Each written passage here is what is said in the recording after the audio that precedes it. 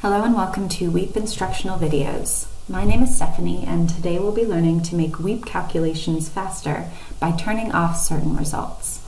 In front of you, you can see a model of the Guatapuri watershed in Colombia. This model has many catchments.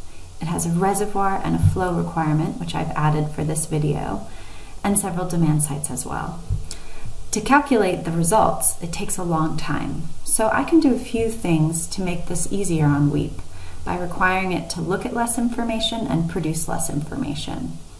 The first thing I'll do is go to the area menu and go to Manage Scenarios. And I have 4 different scenarios looking into the future until 2050, but it's possible that I don't actually need to look at all of them right now. Maybe I've already decided that this scenario isn't worthwhile. So I could go and click on it, and down here there's an option where it says Show Results for this scenario, which you can uncheck to reduce calculation time. I'll go ahead and do that. And now I won't see any of those results when I compare the different scenarios in the results view. Another thing I can do is go up into Edit and Results Variable, and then select Variables to save.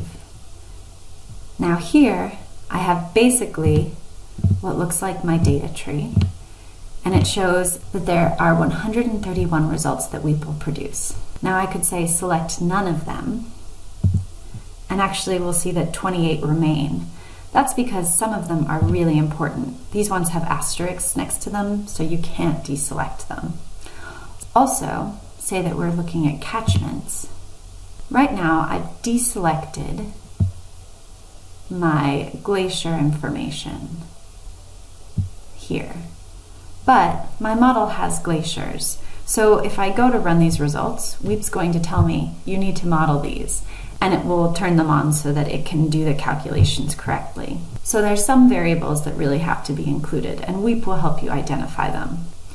You'll also get an error if you try to delete variables that you reference within the model itself. So let's cancel this. And I'm going to go into my flow requirement, edit data, and we can see that the minimum flow requirement for my streamflow gauge actually references the previous time step value for April of another result. So let's go and open that up in our expression builder. And here we can see that it's referencing the storage volume of the reservoir that's slightly upstream. So you also can't turn off those results because your WEEP model won't be able to use them as data as you've plugged in. But this does give you a lot of flexibility about what results you want to look at, and it can save you time and disk space. This has been a WEEP instructional video. Good luck with your model.